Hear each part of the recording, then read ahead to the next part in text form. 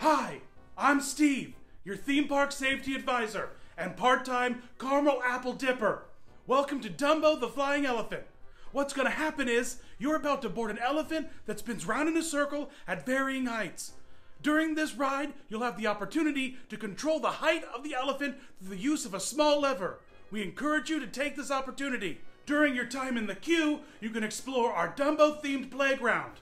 Upon entering this playground, you'll be handed a pager that our Imagineers spent years developing and is similar to that of the technology you would find at an Applebee's. Warning! Do not lose the pager. If you lose the pager, you lose your place in line, and then you will have to receive an additional pager that will put you at the end of the line.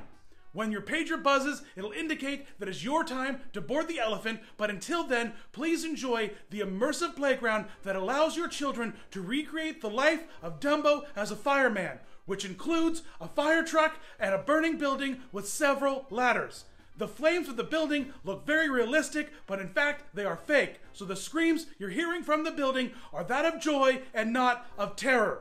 Use this opportunity in the queue to familiarize your children with the anatomy of Dumbo using the Dumbo display ride vehicle that will be spinning from the ceiling above your heads. Warning! Seat your children on the inside of the elephant or centrifugal force may crush them. Thank you so much for choosing Dumbo the Flying Elephant for your choice of family thrill ride. I'm Steve, your theme park safety advisor and part-time caramel apple dipper. Enjoy the ride!